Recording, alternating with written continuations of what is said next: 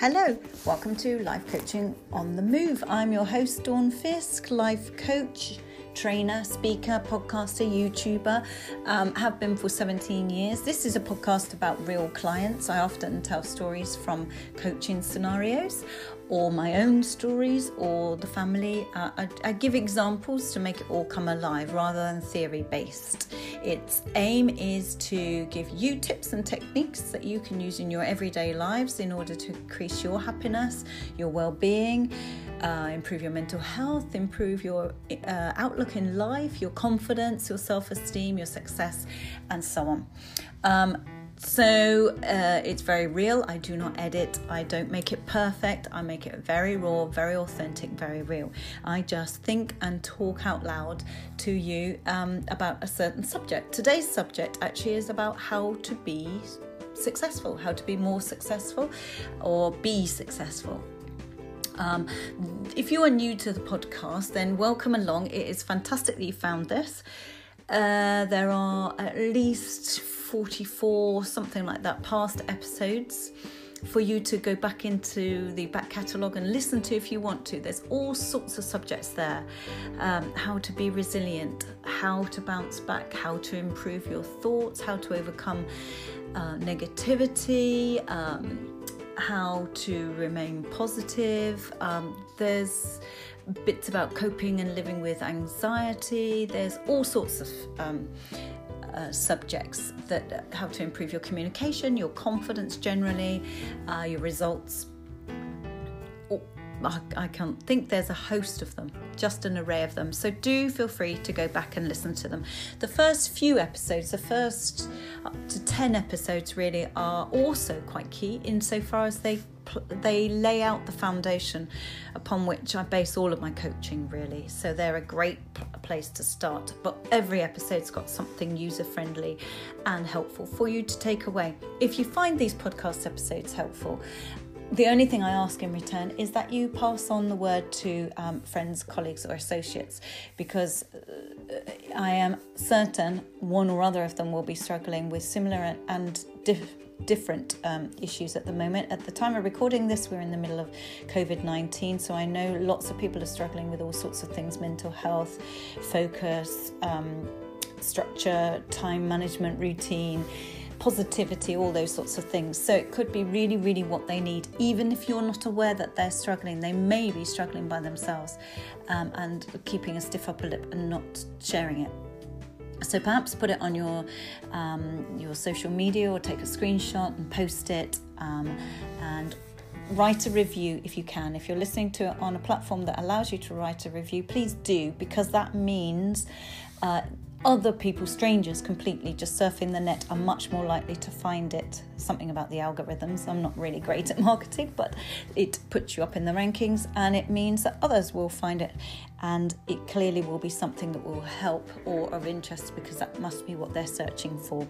So thank you for that. That's all I ask in return. Please feel free to visit the website www.milestone-coaching.co.uk to look for and at lots of other things on the website, the blog, YouTube channel. If one of your friends is struggling and they don't like or don't know how to listen to podcasts, then there are all sorts of much more theory-based content where I do slides and visuals and graphics and things on various, again, life coaching subjects on YouTube. You can follow me there on the website.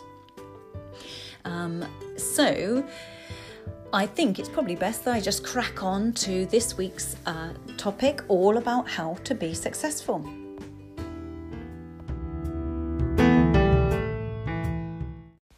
So today's podcast is all about success, how to guarantee yourself success. And who doesn't want a little bit more of that? If I could bottle it and give it to you as a gift, I would, and I know that you would take it. It wouldn't be something you would reject. If I could offer you perhaps a wish, or fulfill a wish. If I said to you, what is it that you wish you could achieve? If you could wave a magic wand, if time and money and all of that were not an obstacle at all, what would you like to achieve? A, you would know what it was. B, you wouldn't reject that chance. So ask yourself that first of all. What is it that if you could wave a magic wand or I could grant you a wish, would you love to achieve? What would you like success in? Is it to have that dream date and find your dream partner? Is it to change your career and succeed as X, Y, and Z, a lawyer or a doctor or a vet or a mountaineer, or importing wine, or being a pig farmer in Devon, whatever it is? What is it? What would you love to do? Would it be that you would like a book on the bookshelves, you'd like a book published, or you'd like to write poetry, or you'd like some of your paintings that you've been doing and you've just hidden away in a cupboard because you don't want to show anybody your paintings, but you'd love to get those on the market and someone to buy them? Or the jewellery that you've been making, just quietly making for yourself, your own pleasure, but you won't sell because you fear people wouldn't want them. Or cards that you've been beautifully illustrating, or cakes that you bake, but you don't think, you spend hours decorating, you put photos of them on Instagram and stuff, but you won't actually go into it as a business because you fear people wouldn't buy from you. You fear people wouldn't like your product. This is commonly what I hear from clients when I'm working one-to-one with clients who know what they want to achieve, who love doing it. They're very good at it. They decorate beautiful wedding cakes or birthday cakes or celebration cakes, or make great art or creativity, illustrations, poetry. They're great at singing, but they don't audition. They're great at performing in the Amdram, but they won't go any further. They love gardening, but they can't give up their office job because who would employ me? And stuff like that. You know, they know what floats their boat. They know what excites them. They know what they love doing. But they don't do that. Instead, they get on that commuter train in the rat race and follow the 9-to-5 zombies that we're all just existing to produce some money, to pay our bills, to put the food on the table, but we don't love it. We're not passionate about it. In fact, many people are dreading it instead of what they love and their passion. For fear, perhaps, of rejection, for fear of perhaps failure, that people won't want them, people won't buy from them, people wouldn't spend money on them. I wouldn't want people to reject me because it's my jewellery, and how would I feel if they walked straight past? How would I feel if they didn't like the cards or the paintings? They put themselves into it and they fear failure and they fear rejection. And so they hold themselves back. Now, is this you? Do you relate to this? Do you not go on dates for fear that they won't like you, so you don't even try? Do you not attend something or try something or put something out there, your music or your creativity, for fear of it not being liked by people? Do you not apply for those jobs, that advert that you've seen, because, well, somebody else will be better at it than me. I won't succeed. I won't get picked. I'll fail in the interview. Then I'll feel awful. So there's no point. So I won't apply. So for this podcast is all about how to succeed. And the truth is, the way to succeed is to actually fail. Because the more we fail, the more it means we're having a go. And the more we fail, the more we're out there trying. And the more we fail, the easier it becomes to live with our obstacles, or overcome our obstacles, or live with, and I put this in quote marks, rejection. We've got to fail to succeed. We've got to be turned down by others, if you want to label it that, in order to be accepted by more. Because we've got to be out there. No one will buy our paintings. No one will buy our beautiful jewellery or our beautifully decorated cakes, or employ us, or date us, or put us in a show or something like that, unless they know what we can do, unless they've seen our skill set, unless we've actually risked it and put it out there. So we have to be prepared to fail in order to succeed. Because if we're not prepared to fail or be rejected at times, or be knocked back or turned down at times, if we're not prepared to do that, I can guarantee, absolute certainty, we will ultimately fail. Ultimately, we won't ever sell any of that jewellery or produce that we make or our skill set if we don't put it out there. That's absolute certain failure. So the absolute way of achieving what we then most fear is by not doing it.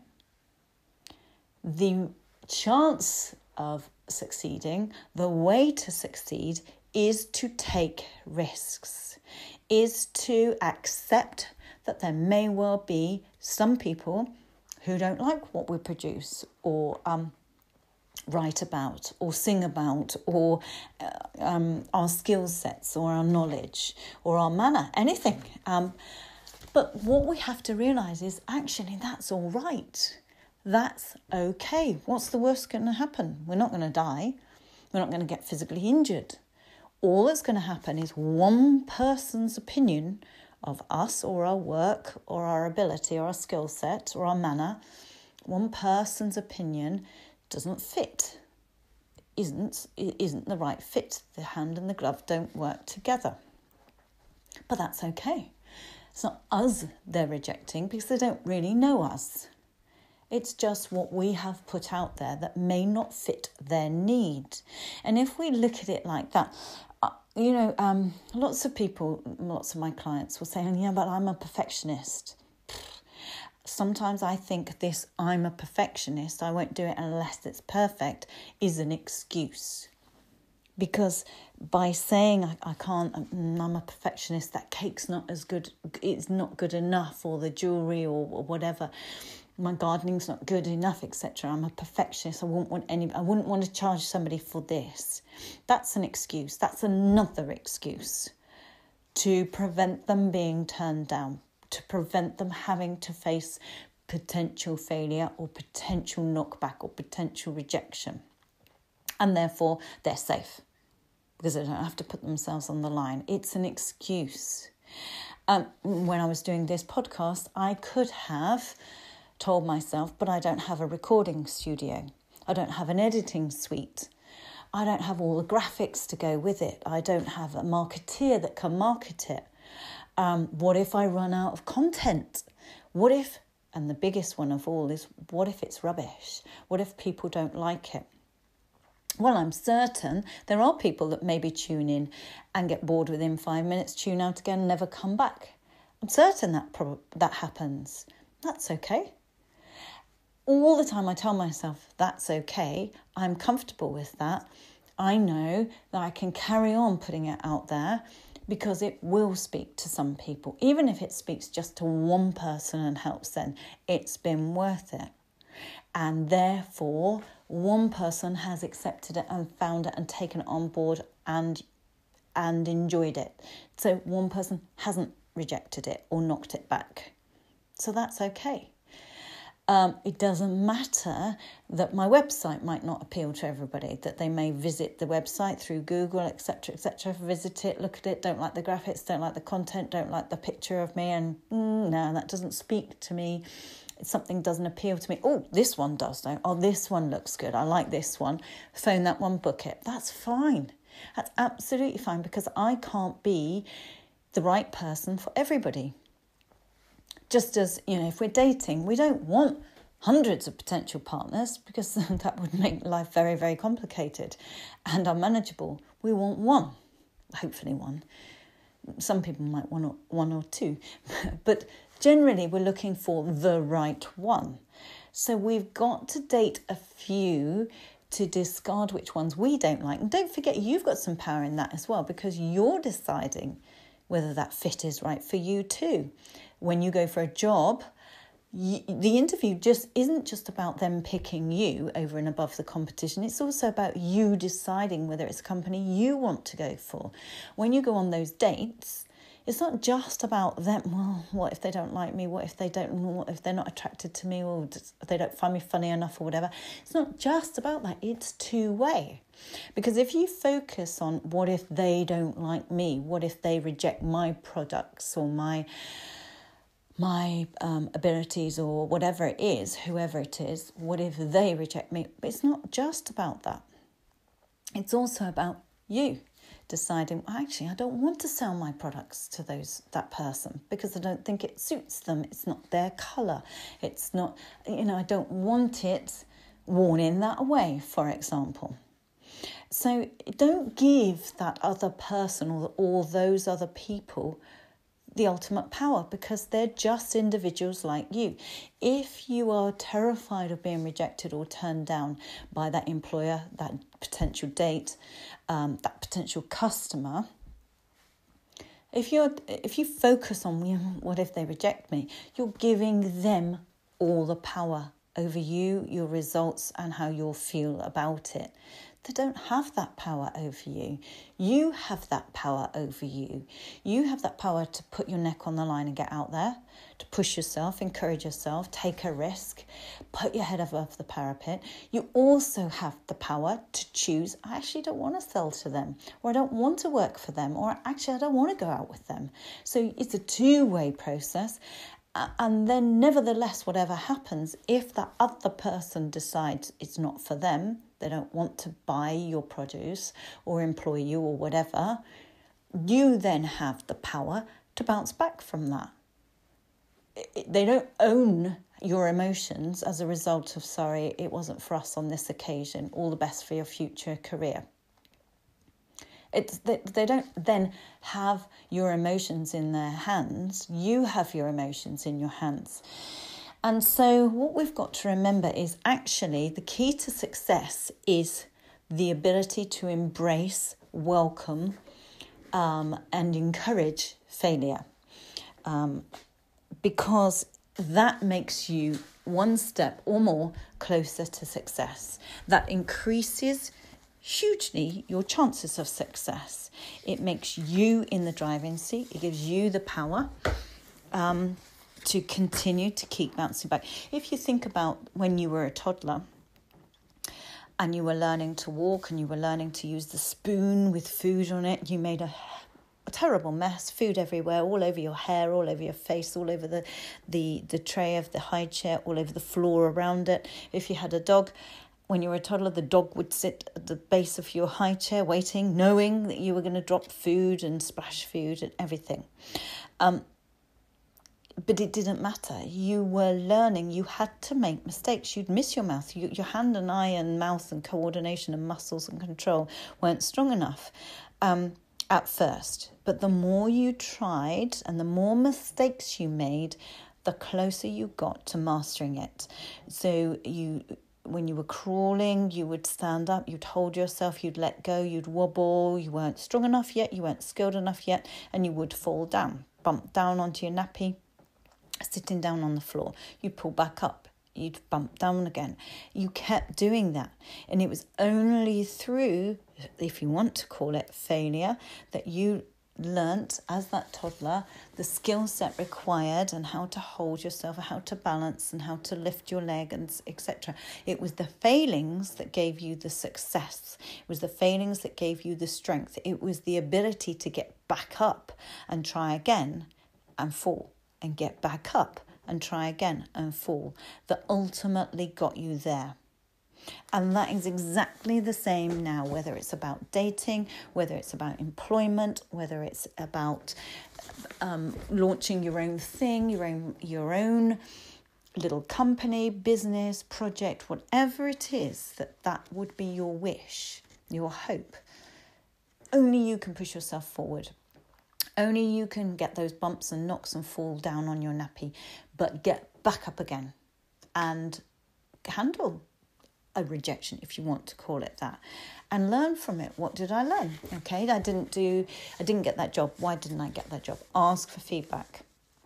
Consider giving yourself feedback. What did I do? Where did I go? Etc., etc. Learn from it and then apply for another one. If it were a date, what do you think they didn't like about you? Or what didn't you like about them? Why didn't you click? What was it? Was it just no chemistry between the two of you? Did you have absolutely nothing in common whatsoever? No shared interests? Then fine. It's not you that's being rejected. It's the fit that's being rejected. It's a two-way thing. So don't keep using the excuse of I'm a perfectionist, therefore I won't try, therefore I stay safe. You've got to get out of your comfort zone. I realised I did this the other day, actually. Sometimes when I do recordings, I then promote them via Facebook because I don't have too much of a marketing budget, so I can't actually advertise, put money behind them. And so I use Facebook quite a lot. And I realised I'm following lots of groups and I put them on various platforms and groups.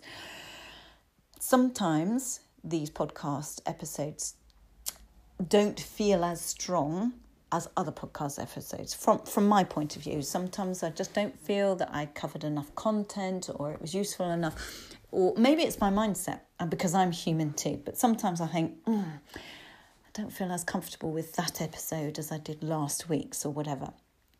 And I realised when I look at those ones where I don't feel quite as 100% or 110% about each episode, and we're all human, we're going to have better ones, stronger ones than others. I've realised when I don't feel as confident about the content, then I don't put it on the local Facebook group for the village. We've got, like most people, most areas, there's usually a local Facebook page or group for your surrounding areas where people put things up for sale or notices, I don't know, about roadworks or school closures in the snow or something like that. And I've realised that when I don't feel 110% about the podcast episode for whatever reason, I don't put it on there because I guess it's fear of people's judgment. It's not great. I don't want them to listen to that. It wasn't brilliant or whatever. So I found that I don't post it on the local area because there's too much at stake. There's people on there that would potentially know me and potentially judge me. All this is in quote marks, obviously. Whereas when I feel it's a really strong one, I have subconsciously found I'll put, as I'm going through all the Facebook groups and I'm posting it on there or not, I will comfortably put it on the local area because I obviously subconsciously feel more confident about the content and hope that I wouldn't be as so we're all human. I hope that I wouldn't be as judged negatively. When I first started my blog, when I first started YouTube, it's risky because you think, what if it's rubbish and people don't like it and people put comments or whatever. But I very quickly learnt that I can either take that on board and hold myself back and never ever do it, or I push through that and put it out there anyway. And face that risk, face that rejection from many, many people. There are millions of people in the world. So on YouTube, it's potentially out there for millions of people to judge. And there are some cruel people out there that won't hold back. But if it's helped one or two people, it's been worth it. And so you can talk yourself around that. It's worth the risk. So we can learn. I've learnt that. Oh, and the bizarre thing is, actually, those podcasts where I don't feel they're necessarily, that's not my strongest one for whatever reason, they bizarrely are often the ones that I will get an email from somebody listening or a phone call or something, someone booking some coaching. They'll make contact with me and say, I've just been listening to your podcast and it just resonated or it just spoke to me. It was exactly what I've been feeling. Could we book in some coaching? And yet, I ironically had felt it wasn't a very strong one. So our opinion of ourselves is never reflective necessarily of what others will think anyway, because we are all different. So some of the episodes will appeal to different people for whatever they're going through than others. When I judge it as a good one, they may not, and vice versa. So we have just got to be comfortable with who we are and what we're doing, what we put out there. what we apply for, what we try, what we risk, what we dip our toe in, and be prepared to have some weaker ones, stronger ones, some strong interviews, some strong dates, some weaker ones. Each and every one can be a learning. So I can look back and learn from each of those. Also, don't put perceptions in your mind, your own made up obstacles of things like, oh, yeah, but I'm a perfectionist, or I just don't have time, or it's too risky, or whatever. One of the obstacles at the moment, because at the time of recording this, we're in the middle of the COVID-19 lockdown still, even though we thought we were entering phase 2, but it seems not really, not a great deal has changed. So it's interesting to see how my client base that I'm working with at the moment seems to fall into one or other of two camps. So half of my client group are proceeding and progressing with their career, whereas the other half are struggling with their career because of perhaps the COVID-19 situation.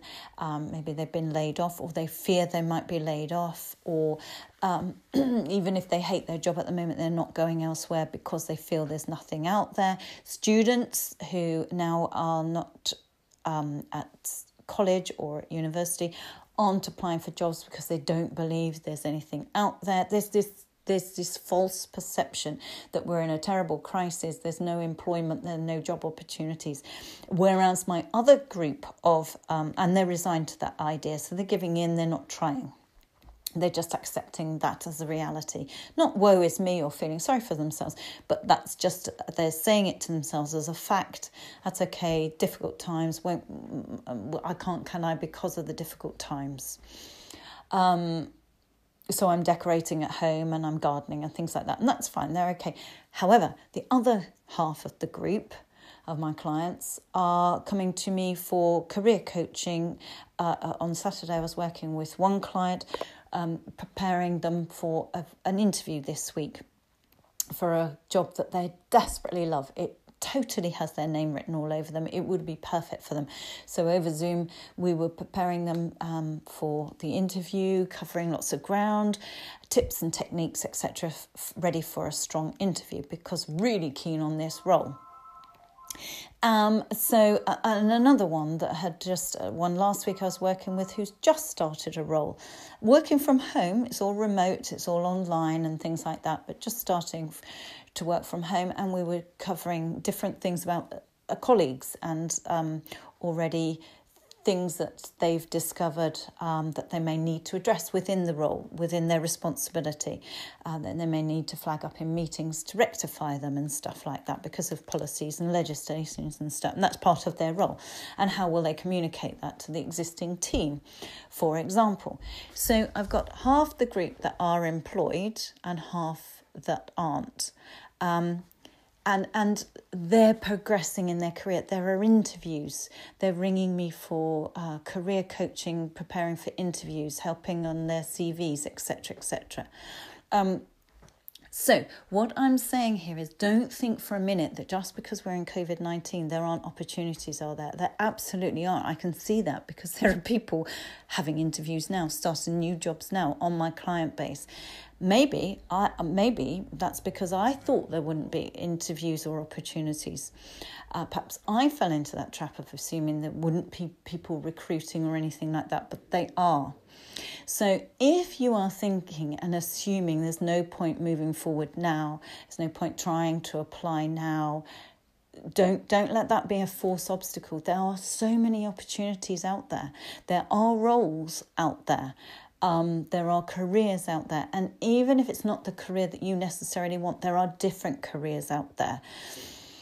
There are all sorts of things, from construction, that's work in manufacturing, delivering, shop work, care work, through to fruit picking, farming, gardening, I'm on, as I've just said, lots of Facebook pages, and lots of people are putting on their notices. Does anybody know a painter, a decorator that could come and paint and decorate if we kept away from them? Does anybody know out there somebody that could come and cut all our hedges for us and do some gardening? In fact, there was one at the weekend. Does anybody know anybody out there that could go to in such and such an area that would go and do my elderly mother who's frail garden? We can't go there. We're not allowed to travel, and she's vulnerable and in a lockdown. Could they, for a good fee, go and do all the gardening for her so that we weren't so worried and she wasn't getting stressed about it?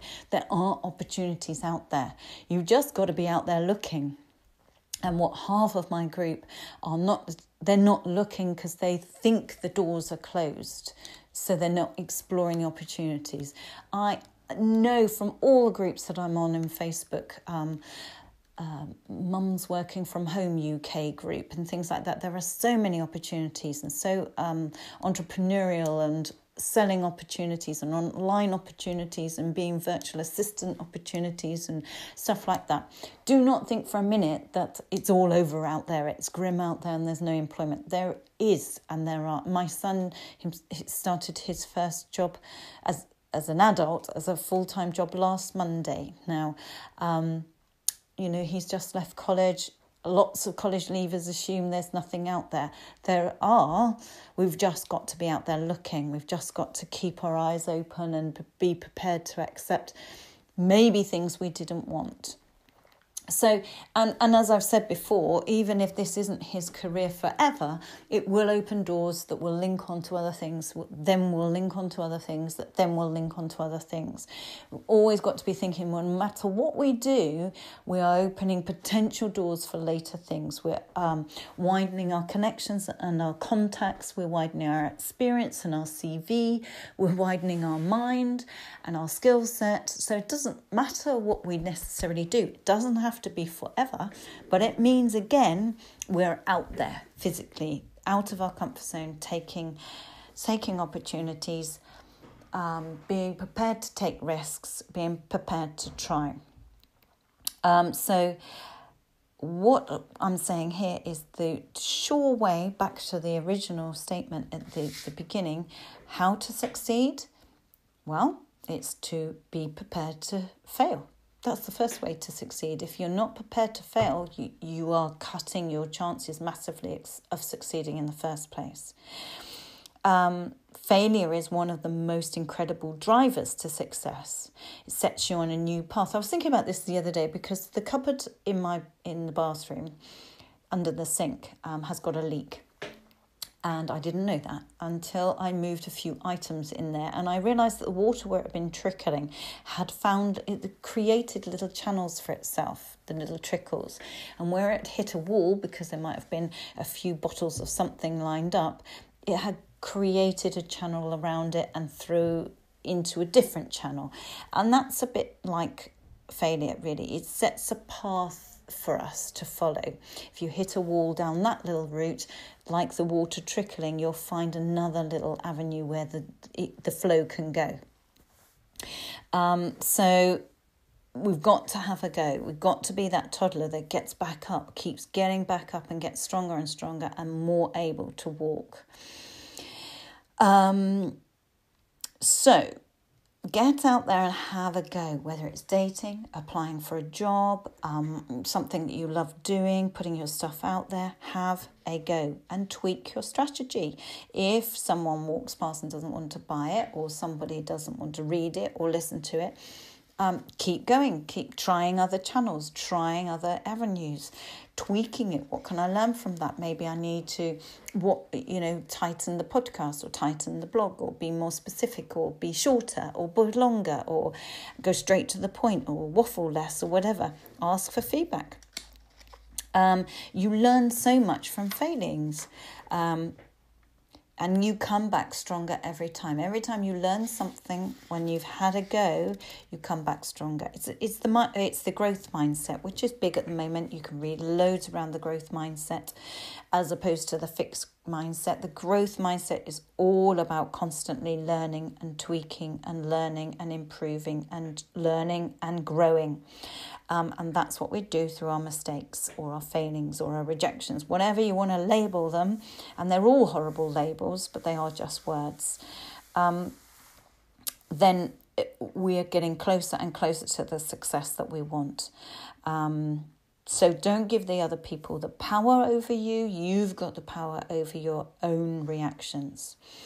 And I love this phrase, this quote that I thought I would just end on, really, because what I want to end on really is to say to you, go out there, stop the self-talk, stop talking yourself out of it, stop being in your own way, stop holding yourself back, push yourself forward.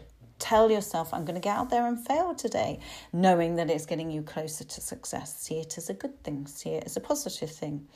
Because, and the quote that I love is, winners are not afraid of losing, but losers are. So winners are not afraid of losing, whether it's athletes, whether it's top performers, top entrepreneurial businessmen and women, whoever you read autobiographies about, they've not been afraid of losing. In fact, many of them have lost and failed many times. Many of them. So winners are not afraid of losing, but losers are. Because they don't even give a try. They don't even give a go and don't get themselves out of their comfort zones, their safety net. Just go for it. So I'm going to end it there and encourage you to go forward this week. Go and make some, in fact, tell yourself every single morning, I'm going to make some mistakes today. I'm going to fail something today, but see it as a positive and go for it. Just make mistakes and learn from it. Welcome them, because you are getting closer to where you want to be with every single mistake or rejection you make. So enjoy your failings, enjoy your mistakes, message me, share them with me, and share your successes, of course. I'd love to hear from you. Dawn at milestone-coaching.co.uk or visit the website www.milestone-coaching.co.uk and you can press contact me. There's loads on the website if you want to have a look. And of course, if you would like a one-off coaching session, a normal full coaching session, that's fine. Or if you want a little tiny micro coaching session of half an hour, we really beam in quickly on one small area, I'm offering those through COVID-19 as well. So if I don't hear from you, have a great week. And I look forward to talking to you on next week's episode of Life Coaching on the Move.